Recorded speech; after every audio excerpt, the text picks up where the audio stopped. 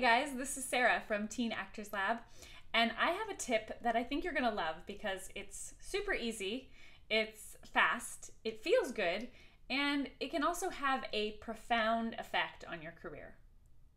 I hate to say it, but I see people miss out on the benefits of this really amazing and simple practice all the time and not even know it.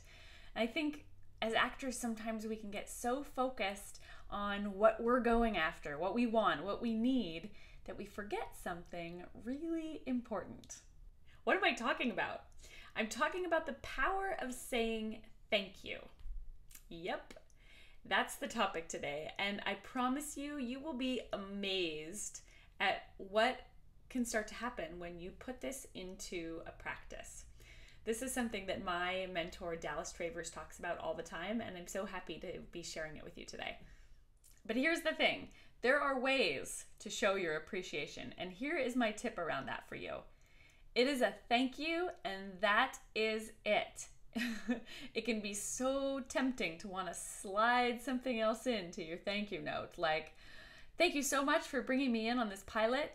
Can't wait to come in again for you soon. Or, thanks for bringing me in. Would love to pick your brain sometime about the industry. Don't do it. Don't ask for anything, because you know what? Everybody likes to be acknowledged. Everybody likes to be appreciated. All of us. And that includes casting directors and actors that you've worked with and teachers, and all these people love to feel really appreciated. And we can tell when there's some other agenda. Just say thank you. And the added bonus is that then you get to be on their brain for a little while. There's no headshot, there's no picture. It's just thank you.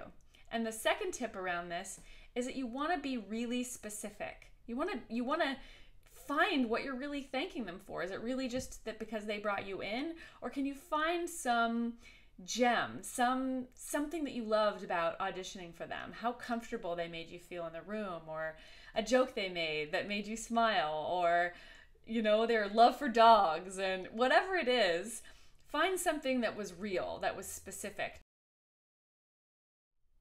So the next step is to go out and give it a try.